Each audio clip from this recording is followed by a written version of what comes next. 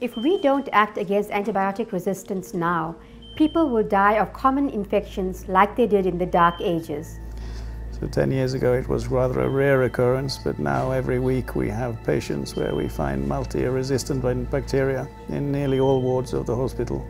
We have to resort to amputations and disfiguring surgery to try and cure the infections. It's resulted in many patients losing their limbs and their life because we don't have last-line drugs to treat them with.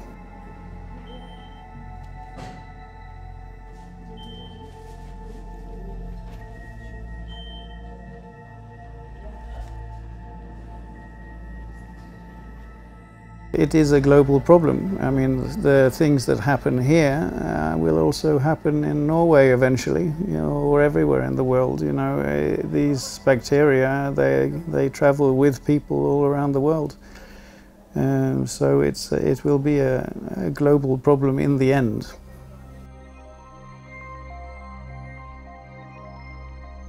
The project that we have been working on in Malawi and Mozambique is called the Antibiotikaresistens and Conservancy Project in Africa. It trains people and undertakes research in antibiotic resistance so that we can reduce the threat of antibiotic resistance in these developing countries.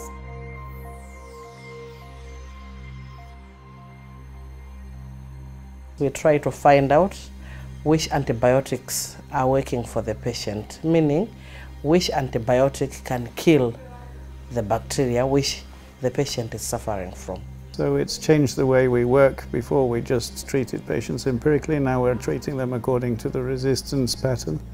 This laboratory undertakes surveillance on antibiotic resistance in human health for the moment, but will extend to animal health and the environment soon. Malawi has only a few key antibiotics available, so those are used for nearly everything. And often the treatment is intermittent and on-off because of lack of drugs. So you might treat something you would treat for several weeks at home, might get treated for 5 days here. When you do that, the bad bacteria survive and you get development of resistance.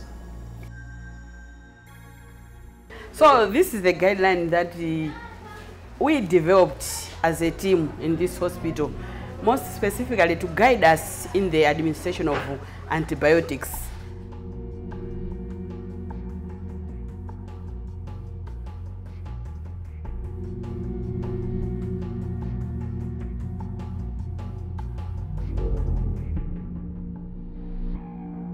Well, a program like this is incredibly important because it brings focus on the problem at heart. It also is documenting the situation here. I mean, we can guess as much as we like and we all know that it's a problem, but until you document the actual problem, it's difficult to bring, the people in power onto the field and get them to do something about it.